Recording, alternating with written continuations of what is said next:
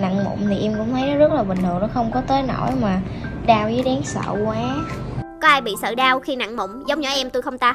Nói thật lòng thì nặng mụn có đau, nhưng mà đau ít hay đau nhiều còn tùy thuộc vào kỹ thuật của nhân viên spa mà chỗ bạn nặng nữa.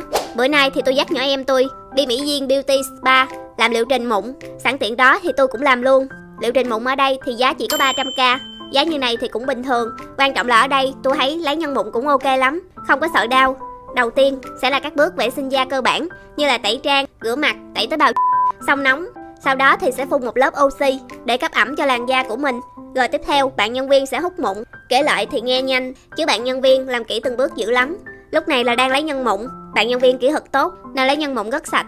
Nhỏ em tôi lúc đầu nghe nói lấy nhân mụn nó sợ, mà lấy nhân mụn xong không đau, cái mặt cảm giác nhẹ, da sạch nên nó lại mê. Không có đau như mà em tưởng tượng. Lấy nhân mụn xong thì sẽ được sát khuẩn bằng thuốc và tia điện tím. Riêng bước thải độc CO2 này thì nằm ngoài liệu trình. Mình chỉ cần bỏ thêm 200k.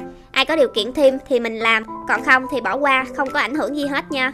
Làm thải độc CO2 thì sẽ giúp mình loại bỏ tế bào chết, bụi bẩn và dầu thừa trên da, xe khít lỗ chân lông hơn. Đoạn này là bước thoa tinh chất, tùy tình trạng da mà nhân viên sẽ thoa tinh chất dưỡng hoặc là tinh chất mụn. Cuối cùng là mình đắp mặt nạ nữa là xong liệu trình mụn. Các bạn nhân viên dễ thương ghê. Làm xong hết là hướng dẫn mình vệ sinh và chăm sóc da tại nhà nữa. Ở Mỹ Duyên Beauty Spa thì tôi thấy có nhiều dịch vụ chăm sóc da. Giá cả thì công khai rõ ràng. Bạn nào mà đang quan tâm các dịch vụ về chăm sóc da thì có thể ghé đây trải nghiệm nha. Mọi người đi từ đường Phạm Ngũ Lão, ngay gọi đu đủ ti thi, mình chạy xuống rồi rẽ phải vào đường Bào Kè Bưng Cải, chạy vào tầm khoảng 300m là sẽ tới Mỹ Duyên Beauty Spa.